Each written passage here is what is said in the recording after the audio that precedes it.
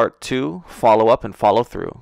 Follow up and follow through. These are wise words from Byron Riddle. Excellent guy. Got a story for you. Follow up and follow through. The wise words of Byron Riddle. It's funny because how we actually started working with Byron, I was courting him for like 3 years.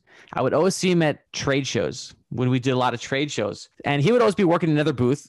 I always heard of Byron. Byron is an amazing sales guy. And he is. He set some records in our company too. Like he followed through. He said he did what he was going to do, and he did it. But I would follow up with him every time we were at a trade show. And I would just say, hey, how you doing? Visit his booth, see what's going on.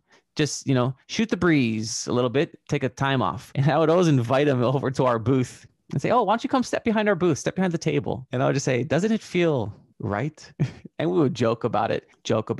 1 year goes by, 2 years goes by, 3 years goes by, and there's 2 or 3 trade shows a year. And then the opportunity came up that he worked with us and he stood behind that table at the trade show at our booth with the JPEG shirt on, and he was part of the team. We got Byron in the house, Brandon in the house making calls. And it was really...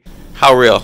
As real as it is and as real as you can be. Following up every time I saw him and following through with an offer that, worked for both of us. Bringing it to you, Jean-Paul Gedeon. Check out jeanpaul.com. That's right, JEAN-PAUL.com for other episodes. Catch you later. Aloha. Aloha.